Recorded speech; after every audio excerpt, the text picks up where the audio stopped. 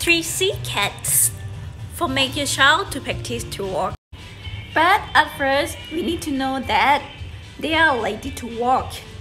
You can notice by they can hold something to walk, they can hold something to stand, and they can stand already.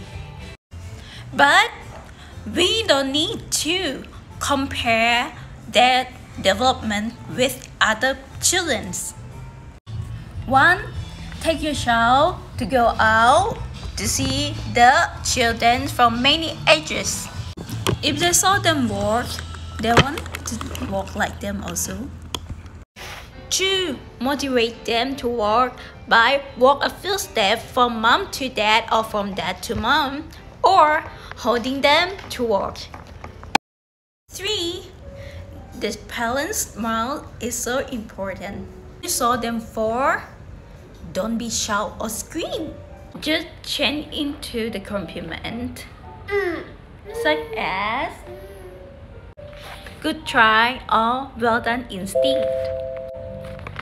If you have other things to share, can comment. Thank you.